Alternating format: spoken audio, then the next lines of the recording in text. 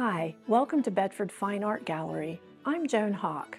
This painting is titled Sheep by Wagon Path. Sheep by Wagon Path is by British artist Alfred Augustus Glendening Sr.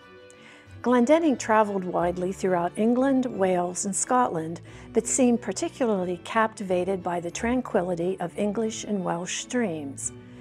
Glendening often included sheep in his paintings, such as this one, but more often than not, they are merely incidental to the landscape itself. In this painting, the sheep are prominent in the foreground.